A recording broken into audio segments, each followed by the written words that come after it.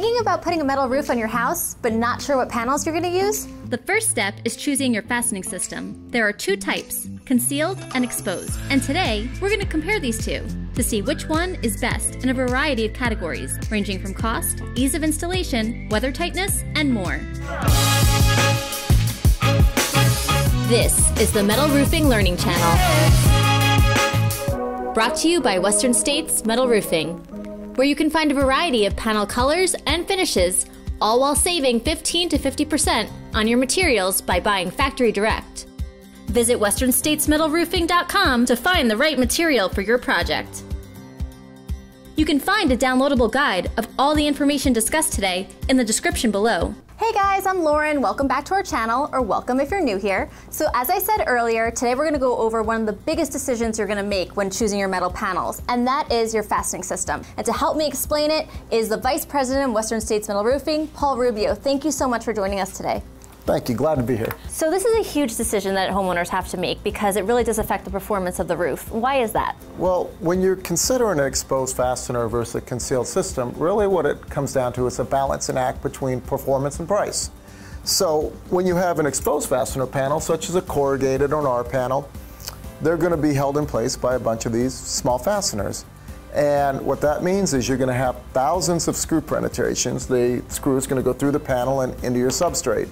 When you have thousands of screws, it's inevitable. Some screws might be over tightened, you might have a couple screws under tightened, and that's going to be a potential leak point.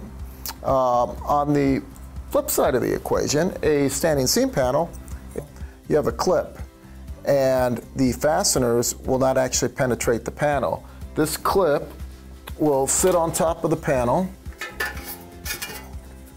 just like so, and then what you'll do, the next panel will just simply snap in place.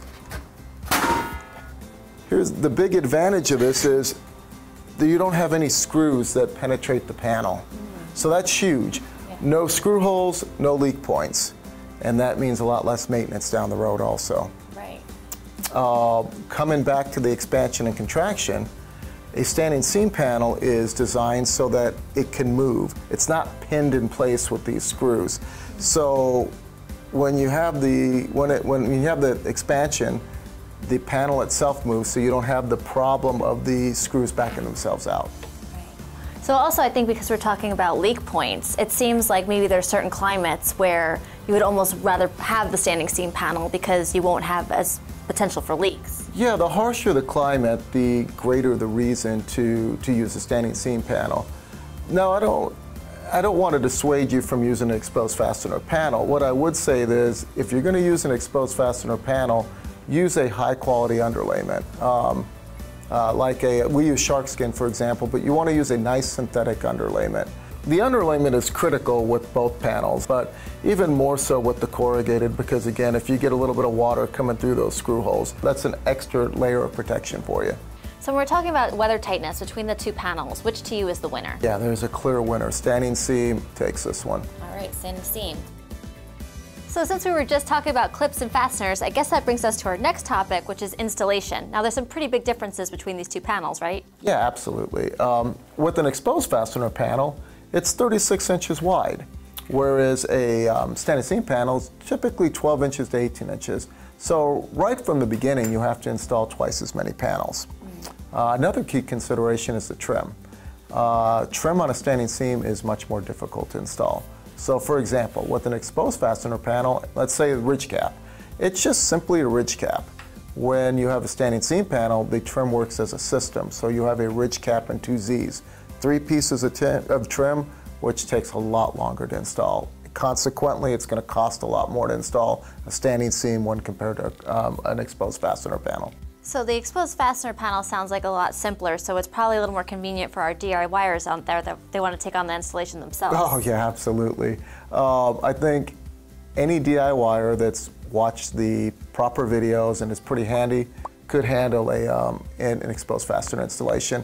On the other hand, I don't know that I would feel too comfortable with a DIYer installing standing seam without any experience. It's not something you want to mess up. No, you don't want to screw up, especially at your conditions like a valley and such, you don't want to mess up those conditions. So between the two, who do you think is the winner when it comes to Clear winner, exposed fastener panel. All right. So we realize when you're making a big purchase like a metal roof, one of your biggest concerns is going to be cost.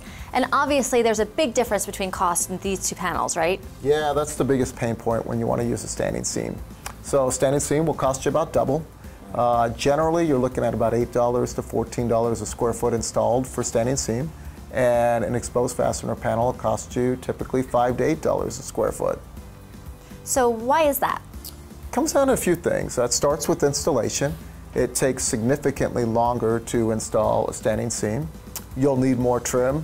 Typically need 2 to 3 times the amount of trim on a job with the standing seam panel. And the other important thing is the quality of the material. So with a standing seam, you're purchasing a lifetime roof. You have the best of the best, and everything is designed as a system to last 40 to 60 plus years. You have a heavy gauge, typically 24 gauge. You have the best paint system, Kynar, and you have concealed fasteners. So that all adds up to really, it's the gold standard of metal roofing. All right, so that justifies standing seam. So then what about corrugated? Well, again, corrugated is so much easier to install. The panels are twice as wide. They install quicker, less trim. But also, you have so many more options with a corrugated. You can go as light as a 29 gauge, as heavy as a 20 gauge. You can use a lesser quality paint system. So when you combine all those reasons, it's just a much more cost-effective panel. So when it comes to cost between these two panels, who's the winner? Exposed fastener panel will be significantly cheaper.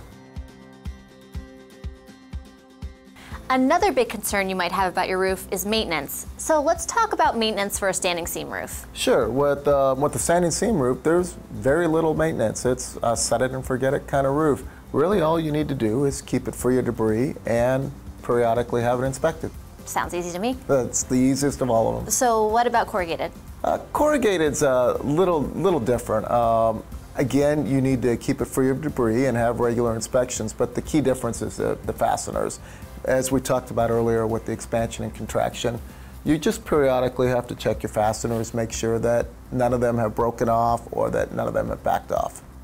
All right, so just an occasional inspection. Yeah, an occasional inspection of the fastener. So between the two, who's the winner? Standing seam's the winner on this one.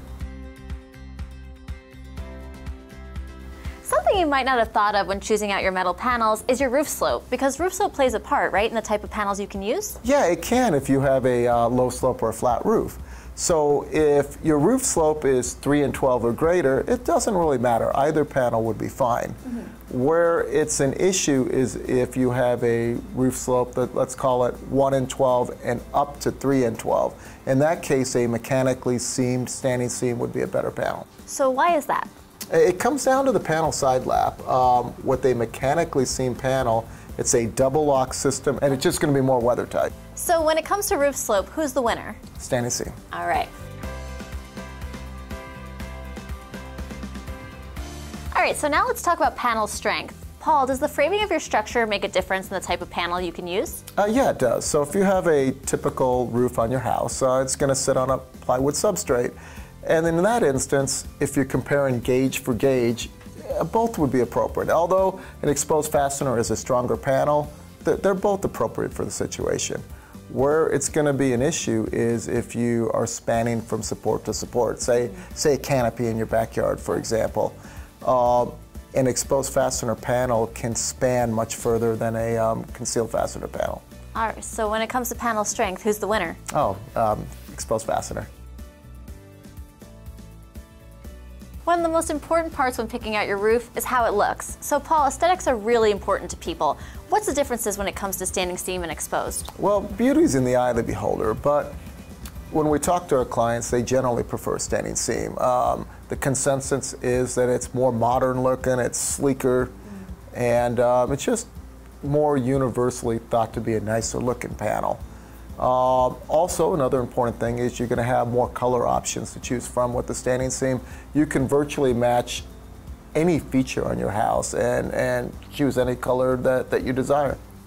And what about when it comes to oil canning? Is that an issue with either of these panels? It could be. With an exposed fastener panel, you don't need to worry about oil canning. With the standing seam panel, on some jobs you could potentially have oil canning.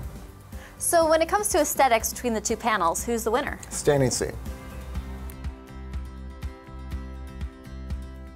So Paul, I see solar panels everywhere. I mean, energy efficiency is very important right now. How do solar panels stack up with these two panels? Yeah, so with the standing seam system, the solar panels, there's a clamp that will sit right on the lap of the panel, and you can install the solar panel without actually putting holes within your standing seam. So how does Corrugated do with solar panels? You don't see solar panels that often on Corrugated. You'll have to put penetrations through the panel, and again, that creates more leak points. So if you are going to put solar panels on your roof, standing seam will be a much more weather-tight system. Now, speaking of weather tightness, let's talk about snow country. When it comes to snow retention systems, how do these panels stack up? It's the same thing. The clamps will sit on top of the standing seam, and you can install snow retention without putting holes within your panel. And it's the opposite with the Corrugated. You'll have to put holes within the panel to attach your snow retention systems. So if you're going to use a snow retention system or solar panels, which panel do you recommend? I'm going to say it's a tie on this one. So, we can see that each panel has its unique benefits. Let's sum it up to see which fastening system is the best fit for you. So let's start with exposed. When is it best to use it? So the two main reasons to use an exposed fastener system is when you want the most economical panel and if you were installing it yourself. A couple other considerations would be, is it a canopy where it's spanning from purlin to purlin? An exposed fastener system would be better. Or possibly if you have a really small job, if you have a small job, you could probably pick up a few corrugated sheets at Home Depot or something along those lines. All right, so what about standing seam? So standing seam's best when you have a larger budget and when you want the best roofing system that you can purchase. Some other considerations would be it's less maintenance, and finally your roof slope. If your roof slope is less than 3 and 12, standing seam would be better. Thank you guys so much for watching. We hope you found this video helpful. And for all the information we talked about today, you can find it in a downloadable guide in the description box below. If you have any questions, leave them in the comments for us. We'll see you next time.